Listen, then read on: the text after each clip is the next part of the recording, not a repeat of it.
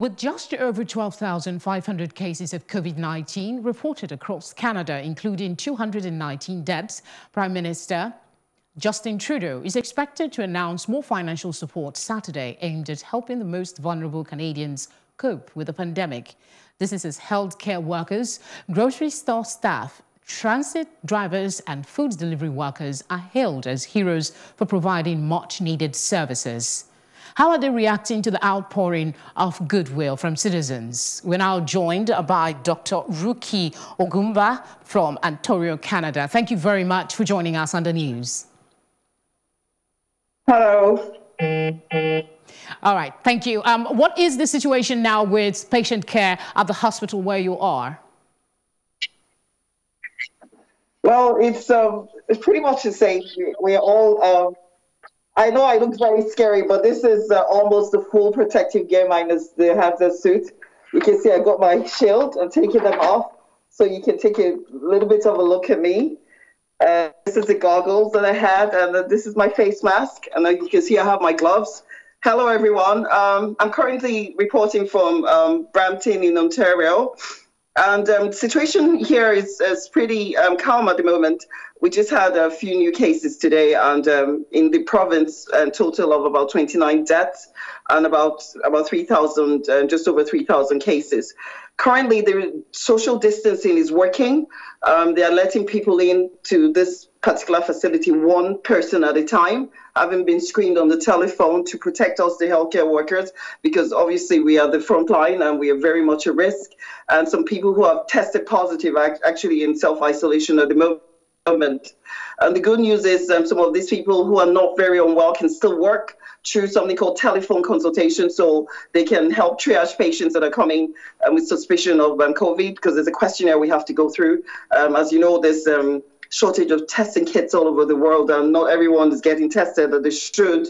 And we really need to know the herd immunity by checking those people who have actually tested positive in the past and are now well, so we can know if they can return to work. And that's the other part of the testing that we need to be doing, which is the serum levels of the COVID-19 in previous infection. How is it impacting us? Well, healthcare workers, my nurses are there. We're all fully kitted. We're trying to protect ourselves from contacting the virus via patient contact. Well, we must still see them. As you can see, we're at work at the moment. We're trying our best to encourage people to keep those rules that were established by WHO and the CDC. Means wash your hands, wash your hands, wash your hands. Don't touch your mucous membranes. Wash your hands for 20 seconds. That's really important, because we know the virus has to go through a means to enter your body. That is via your mucous membranes. And so either you're breathing it, or you're drinking, or putting it to your mouth, or touching your eyes.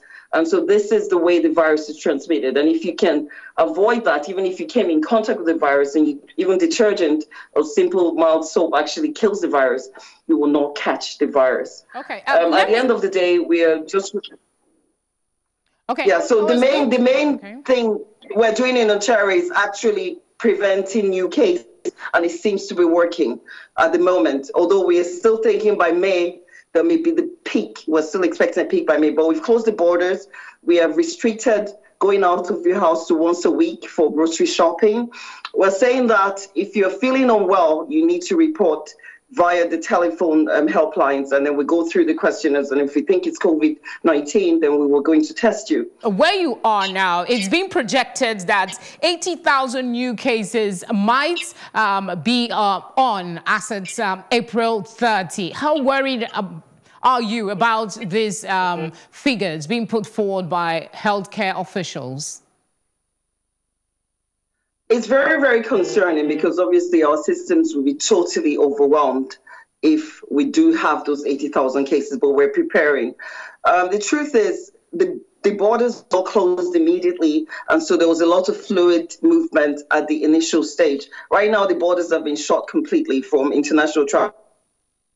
And everyone coming back to Canada, who is the residents of Canada or Canadian citizens, must go into self-isolation for 14 days. This is the law, and if you break it, it's going to be serious. So whether you're asymptomatic or symptomatic, you must go into isolation. Now, with this 80,000 new cases prediction, we know that most of the people will recover from it, even if they do get the virus. So we're saying try as much as possible to have an already good state of health, because that predicts how you're going to react to it. We know that majority of the deaths, over 90% of the people that have died all over the world are over 60 years old. Doesn't mean that young people have not died. Inter-provincial travels was something that was taken for granted now, but we know that there are tougher restrictions being put in place. How is this helping with managing the spread? Do you think it is working really?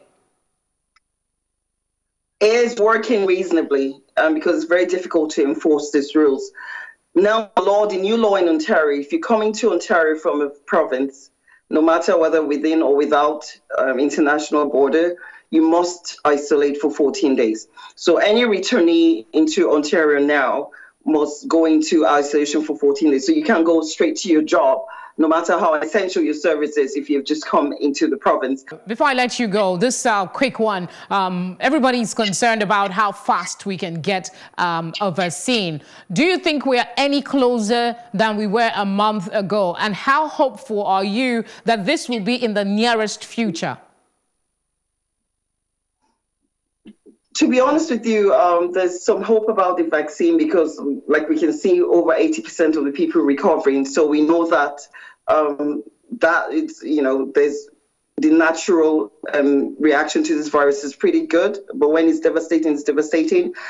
Vaccines won't come until at least, we're talking minimum 6 to 8 months, and there must be clinical trials to see how safe they are.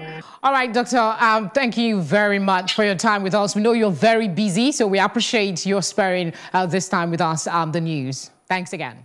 Thanks.